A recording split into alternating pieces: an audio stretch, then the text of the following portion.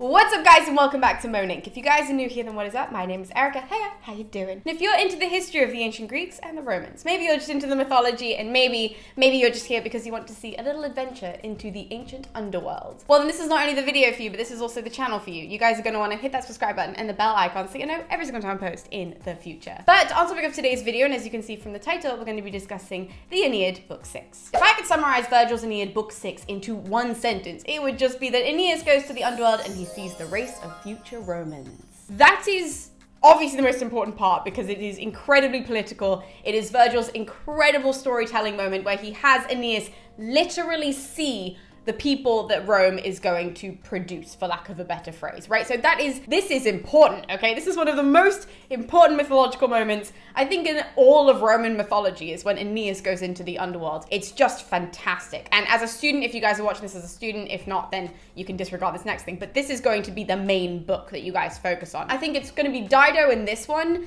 because this one is all about the future comings of Rome. This is before Rome is even a thing, before Rome is even birthed. Aeneas is not even on the site that Rome will be, and yet he's seeing all of the future Romans and the greatness that is to come as soon as he acknowledges that this is what his destiny is and that he has to keep pushing forward in order to achieve this. So with that being said, let's make this make a little bit more sense and get into the narrative. So the book opens, and if you guys remember from the last book, if you guys remember from book 5, that we had the guy who was steering the ships, Palinurus, he fell into the sea, right? So he's gone, and Aeneas now takes over the boats. So he's taken over, and because Neptune had previously promised Aeneas's mother, Venus, that he was going to keep them safe with the little double act of Neptune and Aeneas, the boats now get safely docked. Can you say that? Like safely they pull in to the land in Italy, which is Cumae. All the men now get off the boats. They all start settling. They start looking to make camp there and to get comfortable there. And Aeneas now, he walks up to where the citadel of Apollo is in these lands. Now this is very important because Virgil tells us that actually, are you guys familiar with the Minotaur? I'm not really sure if you guys are, but either way, I don't know who's watching this. If you're not familiar with the Minotaur, there's a very important character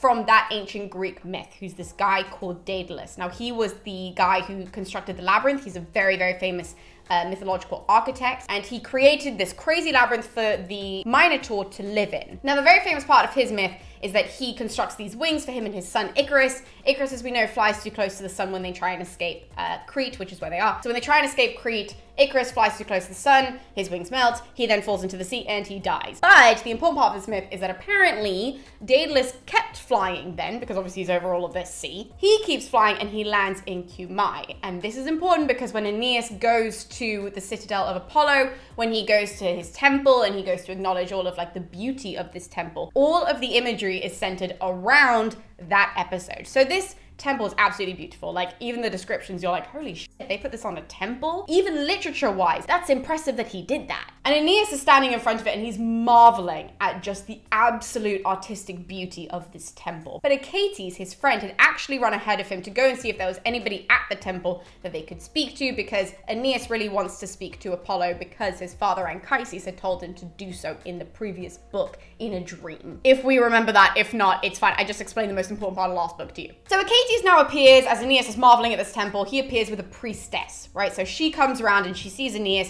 staring up at this temple, and she's kind of like, yoo-hoo, now's not the time to be marveling at the temple. If you would like to speak to the god, here's what you have to do. Sacrifice 7 bulls and 7 sheep, and then come and find me. So Aeneas is like, cool, no problem. He makes his little sacrifice, and then the priestess is actually in a cave, which is just next to the temple. And that is where she gets infused by the god Apollo and where she can really like channel him and everything. And she's called the Sibyl, by the way. That is her official religious name. So he, after making all the sacrifices, Aeneas goes into this cave with the Sibyl. And the Sibyl is like, great, now that you have done all these sacrifices, now you can ask me whatever question it is that you want for the god, and I will pass it on, and we will speak through me, you and Apollo. Aeneas takes a moment to think about his question, and he starts off by flattering Apollo by saying, look, you are the god who has guided us through everything. From the first days of the invasion of Troy, you have been there to guide us. You have been there to help us. And he lists off actually a lot of different instances where Apollo had been there, which is most prominently right at the end of the Trojan War. He is the reason why Paris could shoot Achilles and could kill him, because Apollo guided the arrow. So Aeneas does, draw attention to all of these things to, sort of show Apollo, like, I am paying attention. I'm not just trying to flatter you. I'm doing that. But at the same time, I know my stuff. Done my research. He says that if Apollo will answer his question and will help him out this time, will continue to help the Trojans found this new land lands and everything like that, that when they get to the new land, they will erect great temples to him, they will honor him, make him like, you know, the prime deity that they're going to pray to. However, his question is, what is the next step, right? He's really lost, he's really confused with what to do, and he doesn't really know where to go from here, and if he's on the right track, and what the next step is before finally getting to Latium. So the Sibyl hears this and she gets all infused with the god, right? She's just like, Aeneas, I have heard you and the god is now speaking to me. So Apollo speaks through the Sibyl, and Apollo tells Aeneas, at long last you are done with the perils of the ocean, but now the perils on land begin. You will go to Latium, but there will be a great war that will come of you. There is a second Achilles there, and he wants to fight you. He is born of the land, he is a Latin, and he will fight you for the hand of Lavinia, but you will win, and you will marry her,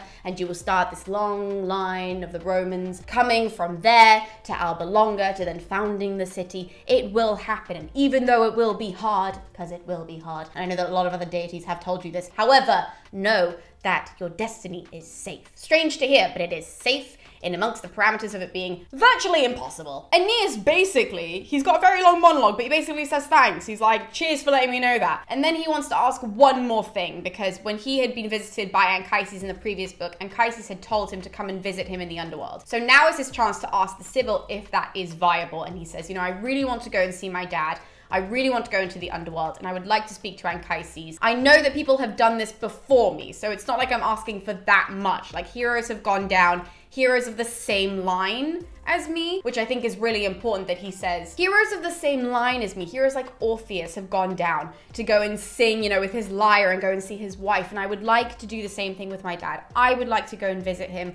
I would like to see him and make sure that he's safe and have one last conversation with him, because I know that there's something he has to tell me about the future. Again, Apollo hears him, and Apollo speaks to him through the Sibyl, and so the Sibyl says to Aeneas, actually, you are totally right that other heroes have gone down there, and so therefore, yes, you will be able to go to the underworld. But you have to do two things before you go. Number one would be that you have to go and find this golden branch. Like, there's this golden branch on a tree, and that is essentially the key to the underworld. So you need to go and get that. It's going to be in the middle of the forest. It's just going to be over there. It's fine. You can totally find it.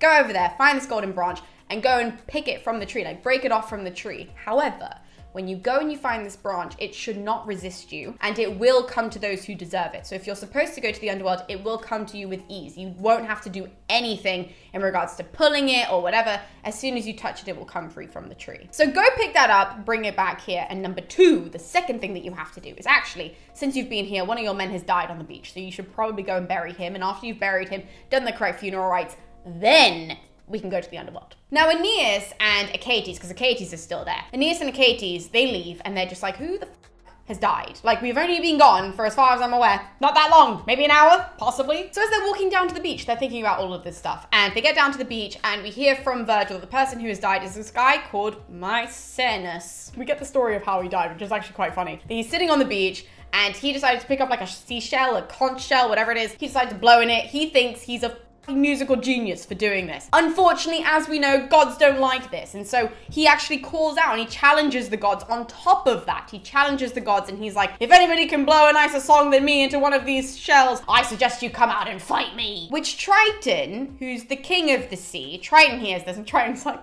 that guy, and so he just drowns him, like just straight up drowns him in the sea. Is like, shut the up. So when Aeneas and Achates get back down to the beach, that is the man who they have to bury. And so he instructs everybody that they have to start, you know, getting everything ready. They've got to like erect some tomb to him and all of this, make do with what they have during the situation. So everybody goes out to search for things. And when Aeneas goes out to start gathering some wood, he actually comes across two doves. Now, doves are a symbol of Venus, a symbol of his mother. So he knows that they're going to be there to guide him to do something. And so he thinks that they are going to lead him to the golden branch. So he takes the opportunity to look at the doves and he asks them, please, can you guide me to this golden thing? Because I have no idea where it is. We're in the middle of the forest. Please help me and can you guide me there? So the birds do. The two birds fly with him and they lead him straight to the golden bough, the golden branch. Now when Aeneas goes up to it, he actually goes to tug on the tree. And we hear from Virgil, which I think is so interesting, and so many people do harp on this as well, how interesting it is, that Aeneas holds on to it and it resists him initially. and he instead just pulls it towards him to yank it off of the branch, and then he then walks back to where they are burying Mycenae and all of this. But it's that resistance that is so interesting, that he has this little resistance and yet he just tugs at it anyways because he goes, nope, mine. So very long story short, then Aeneas goes back, they then bury Mycenae. We get this whole description of how Mycenae, now there's like some mountain there when Virgil was writing, and that is why there's some mountain there, is because everything built on top of this guy's tomb, and it's still called something to it. I think it's literally called like Mount Mycenae. So we get that whole description in the book. After the burial of Mycenae, Aeneas can now go into the underworld because the Sibyl had said that if he were to do all these things, then he could go in, because the entrance to the underworld would then show itself to him. So he goes back to the cave, and there are lots of sacrifices that are then taking place at this moment. Lots of different sacrifices to different underworld deities take place in this cave, both by the Sibyl and by Aeneas himself. He has his sword with him. He's instructed to take his sword as well into the underworld by the Sibyl, because then the gates open, right? After they make all these sacrifices, the gates open to the underworld, and the Sibyl acts as Aeneas's guide when they walk down and they follow the road into the ancient underworld. Now, this is an incredibly exciting part of the story. And again, as I said, I will not be going into every single part of the detail because we will just be here for too long. So I'll just do the most important beats of the story. The first place that they end up that's of much importance is that they end up on the shores where Charon comes to pick up all of these souls in his ferry and then ferry them across the river to the main part of the underworld. So they end up on this beach, and Aeneas doesn't really know what's going on. He sees all of these souls and they're sort of like trying to vie and trying to swim out to where Charon is because he's a little bit further than the port at this moment. So they're trying to swim out, he's sort of batting them all away and they can't get on the boat. And Aeneas turns to the Sibyl and he asks her, you know, what's going on and why can't these souls get on to the boat and why are they stuck on this beach? And the Sibyl explains that it's because they were not buried, they were not given the correct burial rites, so they don't have money to pay the ferryman, but also that their souls have not been laid to rest correctly, and so therefore they are basically stuck in a limbo, is the way that I describe it to people all the time. This is essentially the ancient version of limbo, where they're stuck there and they will not find their lasting resting place unless they are like given the correct burial rites. Now, when they're on the beach, Aeneas actually comes face to face with Palinurus from the previous book, who had fallen overboard. And Aeneas sees him in the crowd and he's like shook by this, and he runs up to Palinurus and Palinurus runs up to him, and they both have this moment of catching up where Aeneas is like, where the did you go? What happened to you? I didn't even see that happen. I just woke up and you were gone. Tell me everything. And Palinurus explains that actually when he fell off the boat, he sort of woke up when he fell off the boat. He felt this very strong force push him off the boat, and then he's in the water and he swam for a very, very long time. But very long story short, his body is now sort of tumbling throughout the waves right near an island. So he asks Aeneas in this moment, it's really sad, he begs Aeneas and he says, no one is there to find my body. No one is there to bury me. You guys haven't done anything in order to really help my soul pass over, so I can't get on the boat. But since you're here and you're alive, and so is the Sibyl, can you guys bring me on the boat with you? Like, can I come with you, please? And Aeneas feels really bad in this moment, but the Sibyl basically snaps at him and is like, excuse me, do you not understand how the underworld works? We absolutely cannot do that. That is not going to happen. We are not going to disobey the rules of the underworld just because Aeneas knows you. However, she does tell him that what they're going to do instead is, I'm going to make sure that the gods contact all of the people who live on the island where your body is, and they will be infused with the desire to bury you. So at some point in the future, you will get on the boat, but today is not that day, son. Palinurus has a little sad face moment, and then Aeneas and the Sibyl move forward towards the edge of the beach so that Charon can now see them. And Charon notices, of course, that they're alive, and so he yells over to them and is like, hello? What are you doing down here? You're not dead. He makes it very explicitly clear that he has done this far too much for people who are alive coming into the underworld, and it never goes well. In fact, he uses the example of like Theseus, Pirithous, Hercules, because we're in Rome, oh my goodness. But you know, he used the example of all of these heroes who have come down and who have either taken something or tried to take something. AKA they tried to steal Proserpina. Again, I was going to say the Greek name, but they tried to take Proserpina at one point. Pirithous tried to take Proserpina, so there was that whole thing. And then, you know, Hercules, holy crap, Hercules came down and he took Cerberus up to the world of the living. So, you know, obviously Charon has like learned his lesson and doesn't enjoy doing this. And he says that to them where he's just like, I keep putting people in danger because I bring people like you through this place. So why in the world do you think I would do anything differently this time? That's when the Sibyl kicks up, and the Sibyl just goes, hello, hi, let me introduce myself. I'm the Sibyl. Hi, nice to meet you. I am actually, you know, working for Apollo. And this right here, really nice man. Okay, his name is Aeneas. Aeneas, you know, show him the golden bow as well. And he has the key to the underworld. Does that not sway you? He just wants to talk to his dad. Can we just not like get in the boat? Honestly, we're not here to danger Proserpina. Your queen is safe, and we have no intention to harm Cerberus whatsoever. Can we just get in the boat? We have the key. And Aeneas is obviously standing next to her, like holding the key, being like, I have it! And trying to hide his sword at the same time because like that's a little bit aggressive, and he does have it by his side. And Charon is looking at the sword. So Aeneas is like, that's nothing, I swear. And Charon is surprisingly swayed by this. He's actually swayed mainly by the golden branch that he's holding. And so they're allowed to board the boat, and Charon brings them to the other side of the river. So now the pair are in the main part of the underworld, and the first thing that they notice is Cerberus, who is now like snapping his jaws, and he's getting kind of mad because he guards the underworld. And when they get there, the Sibyl does this absolutely fucking hysterical thing where she's packed a cake. I kid you the fuck not. She's packed a cake that she has baked with all of these like sleepy drugs in it, with all of these drowsy drugs. And so she throws the cake then at Cerberus, and all its heads come and they try and eat a bit of the cake, and then immediately pass the fuck out. So the Sibyl has drugged Cerberus in order for them to have an easy passage into the underworld. It's just a very odd little moment where she's like, no, I swear that like no harm's gonna come to Cerberus, but I will drug him. Okay, Sibyl, do your thing. Anywho, they get off the boat, they walk through a bunch of different fields, which have different kinds of people in them, but the most important fields that they come to, again, that's a big chunk that you should go back and read because it's a very long chunk. But the main thing is that they go to the fields, which are called the Morning Plains, and when they're walking through, Aeneas sees a familiar face and he sees Dido. Now, bear in mind, as Aeneas, the character, he doesn't know that Dido's dead for sure until this moment when he sees her. And so it hits him, and it hits him really hard. Aeneas immediately starts crying, and he calls out for Dido. And he says to her, was this my fault? I didn't know that you died until right now. Like, this is what my men have speculated. I didn't realize there was any truth to it. Was I the reason? Was me leaving the reason why you felt this much pain that you had to come down here? Was this the only way of relieving your pain? I would have never dreamed that me leaving had caused you this much anguish and made you this distressed, and I'm so sorry, but it wasn't of my own will, it was the gods. It was, I had to do this, you know, I had a destiny, and it wasn't anything about you, and I'm so sorry. And Dido has come up to stand in front of him, but she's not looking at him, which I think is so interesting, that their whole book in book 4, they're never looking at each other at the same time. And when Aeneas is talking to her, she still has her eyes downcast in the Morning Plains. And Aeneas is bawling, and he wants her to come towards her, he wants her to come closer, but instead what she does, she turns around, her shade turns around, and she runs into, more so into the Morning Plains. And when Aeneas looks up to see where she's running to, she's running into the arms of Sychaeus, her first husband. And as a collective, as an audience, all of us are like, oh my God. It is heartbreaking, such a heartbreaking moment.